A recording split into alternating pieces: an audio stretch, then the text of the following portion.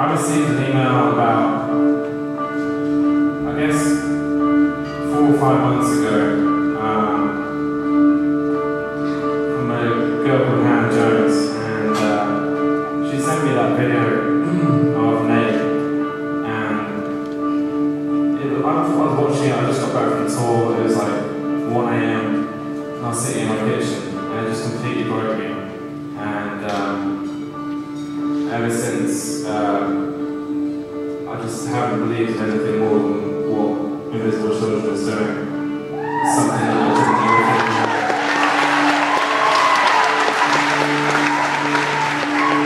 So really, it's an honour to be here today. It's something that we all share now. Spreading the word, you know, getting that email from Hannah and showing these guys we're all on the same page now. So thanks for having us.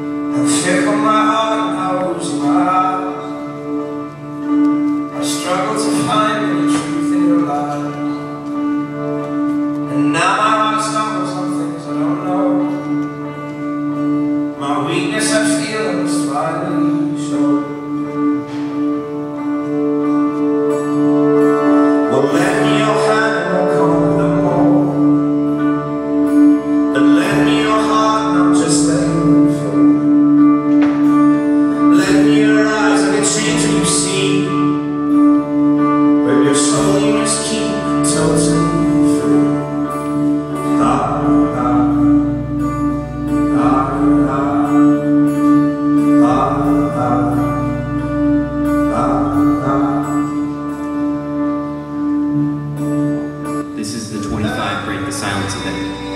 Welcome.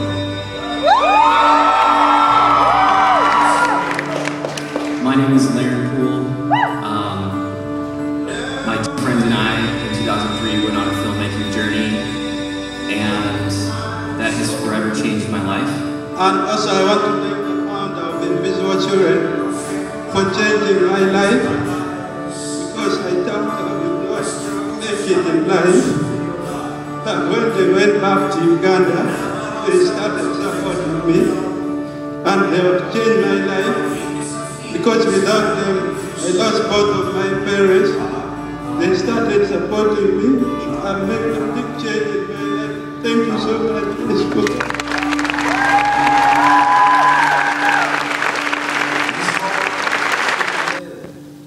Hey guys, so I don't know what you think about what you've seen so far, but something that's really important to me.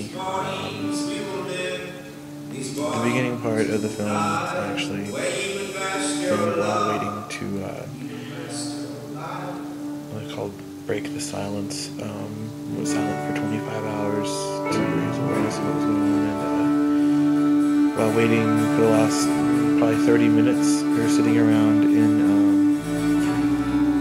the Austin Music Hall waiting for the opening act for the celebration, which interestingly enough was Mumford and Sons. That was pretty awesome. While we were waiting around, I filmed that because I was bored. I just thought it would be kind of cool to talk to you guys the way I'd been talking to people all day.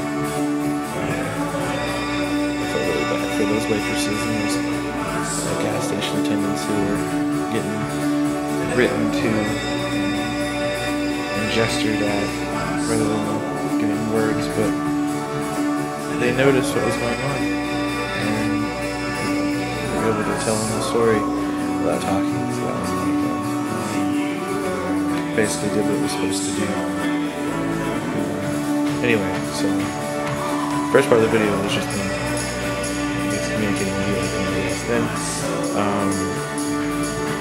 part of Mumford and Sons spoke a little bit about why this is important and why they showed up.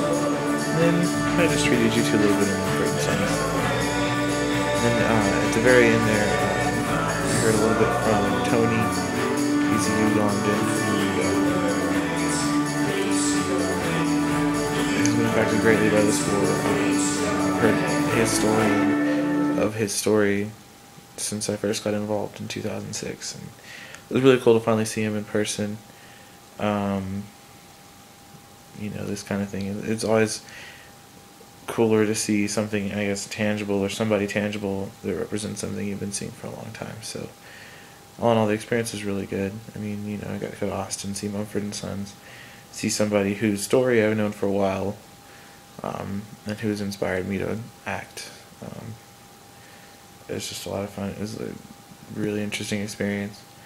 If you have any questions about what that is, what the organization is, I'll put a link below. If you'd like to donate, I'll put a link to that below as well. Anyway, I'll see you guys next week.